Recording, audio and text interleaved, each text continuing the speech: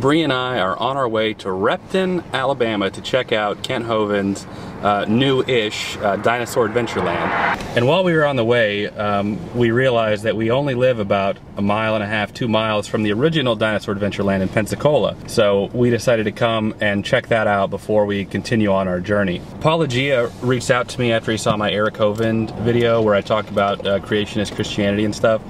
And he told me to just have some caution in regard to filming out in Repton. He said he's not sure if we're even allowed to. I'm bringing this camera, which looks more like a picture camera, to try and just see if we can. If anybody says anything, we'll have to put it away. I went to a private school for a long time and have been personally taught by both Kent Hovind and Eric Hovind at my school. I was taught creationism and that evolution was stupid and terrible and all these things. I've explained in that video that I still am a Christian, I just am not so tight-held on creationism like I was taught. But anyway, I'm going to show you where I went on a field trip once to this original Dinosaur Adventure Land. And it's pretty much abandoned now, but there's still some old remnants. Let's see if we can't take a look. So you can see Dinosaur Adventure Land brochures. It's all empty now. Blocked off. So our bus came through here and just past, we can't go through obviously, but we'd go over in this area and to the left was all the dinosaur stuff. And if I remember correctly, there used to be like a T-Rex head coming out of one of the side of the buildings. I always thought it was really cool.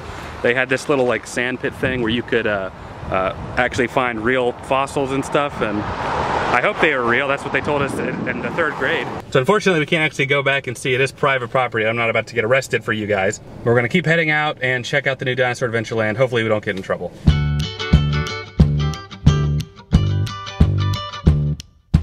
We've been driving for about 1 hour and 15 minutes and we are now at Dinosaur Adventure Land. Lots of stuff's going on here.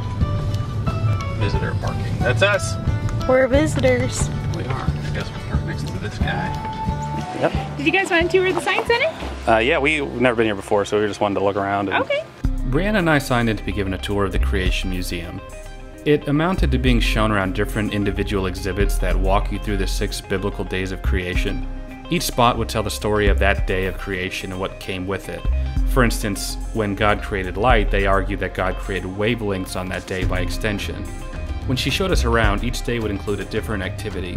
Admittedly, there were some cool things that they had, like this Tesla coil and this drum that shoots puffs of smoke. Granted, it's all meant for children, but I still enjoy watching electricity shooting into the air.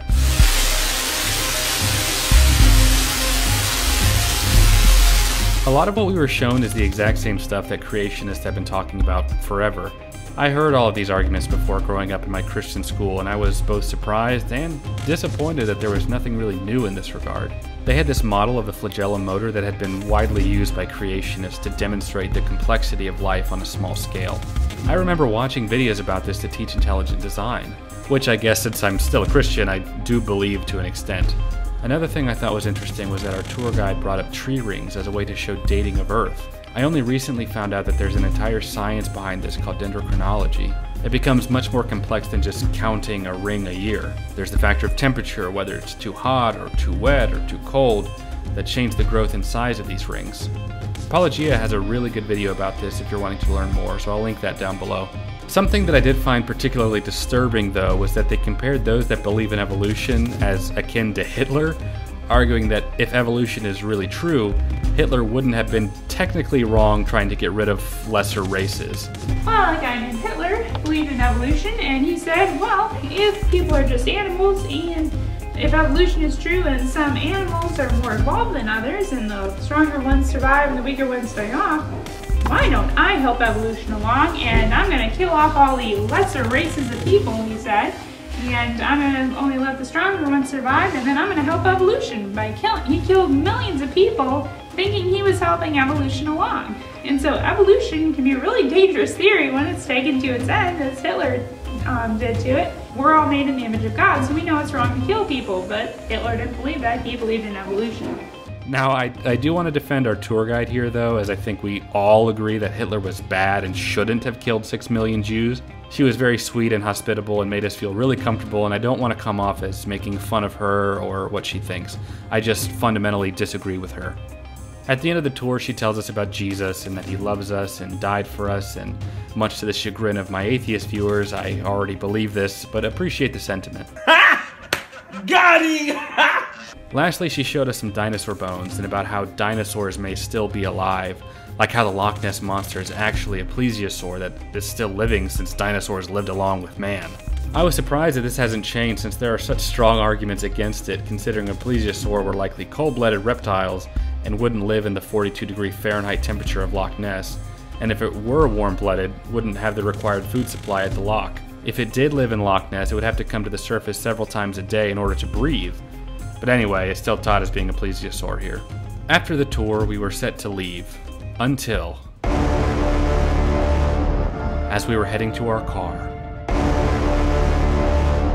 the man, the myth, the legend himself showed up. Kent freaking Hovind. We chatted for a little bit and I prayed to God that he didn't see my video 2 months prior of me talking crap about his son. We told him we were heading out and he offered to give us a tour of the property. So we hopped into his little buggy and he showed us around. I was a bit nervous at first, thinking he was taking me far inland to put me down Old Yeller style, but luckily I lived. He asked if we wanted to feed his goats, and of course, we did. I kept having this weird self-awareness that I'm hanging out with Kent Hovind and feeding his goats. What the heck is happening right now? We also did this really cool thing where we stand 400 feet apart at these radio dishes and can talk to each other from really far away. It was actually pretty awesome. Hello? I can hear you. Yeah, I can hear you too. And I'm really far away. Amazing. We also did these paper airplane things that I remember him showing my 4th grade class over a decade ago, so not much has really changed there. And the neater you fold your plane, the farther it will fly. By the way, the neater you do your homework, the neater you make your bed, the neater you brush your teeth, the further you go in life, because nobody wants to hire a slob to work for them. Don't be a slob or you won't get a job, okay? I was actually having a really good time, despite Kent's many jokes about how crappy the government is. Now this looks a lot like tape, okay, but it's $4,000 an inch to the government. Now this looks a lot like a staple, but these are $4,000 each to the government. These look very similar to jumbo paper clips from Office Depot aisle 12. No, these are $74 million each to the government. We were just hanging out, and for a brief period of time, I forgot about Kent Hovind, the creationist, and was just enjoying hanging out with Kent, the weird guy who hates the government. No different than your mentally unstable uncle. Sure, you're worried he might snap at any moment, but he's still family. And despite Kent's flaws and my disagreements about biblical literalism in Genesis, I really do think he has a heart for kids, and I don't fault him for that. But some more reality came back once we picked up another group of people. Once they started talking about how they moved to Repton, Alabama to be surrounded by Christians and get away from all the liberals, and began talking about conspiracy theories, I was a bit more uncomfortable. I can make you a delicious dish that is a better anti-cancer than the crap they put through a needle. I had that, oh yeah, I almost forgot these people are crazy feeling. I told the boys to feed the cows and they forgot. And because we had just taken on a small group, including a child, Kent decided to be more aggressive with the four-wheeling. This is real to us.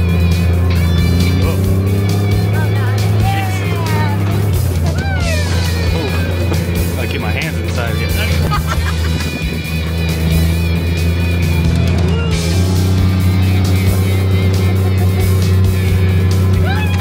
If you bring your own four-wheeler here, we have people sign a waiver. My insurance guy said you cannot guard against stupid. Cannot be done. We were doing this long enough for my camera to die, so I switched to my phone. When you're going up a sand dune, you don't want to go halfway and stop and then try to start again, because your tires will just dig a hole and you'll be stuck. You want to build up speed before you get there and keep moving. You can learn a lot from a sand dune. Yes, sir. Okay.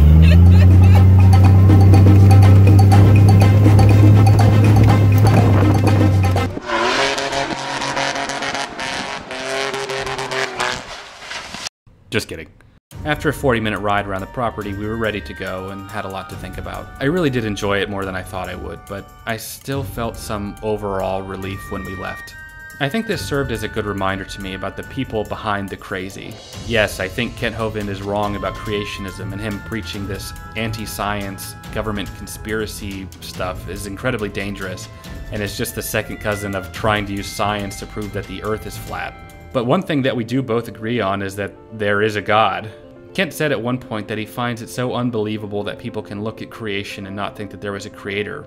And honestly, again to the chagrin of my atheist viewers, I do believe that.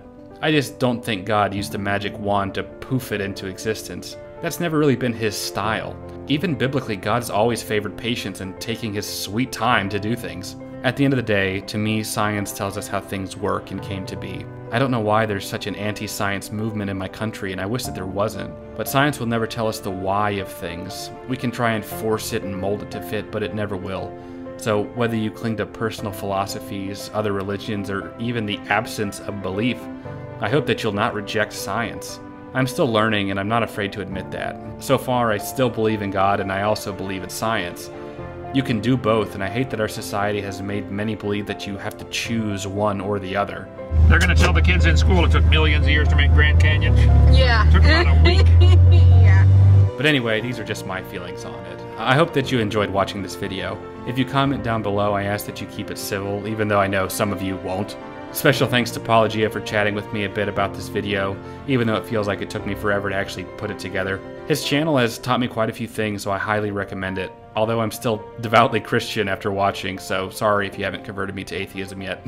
Anyway, as always, I appreciate you watching, and I'll catch you in my next video. Take care. No. Hey, I appreciate it a lot. Thank you, sir. On up when you're bored. We got lots of people. Okay. All right, thank you. We'll go to the next one. All right, that's it. Oh, let's get out of the road.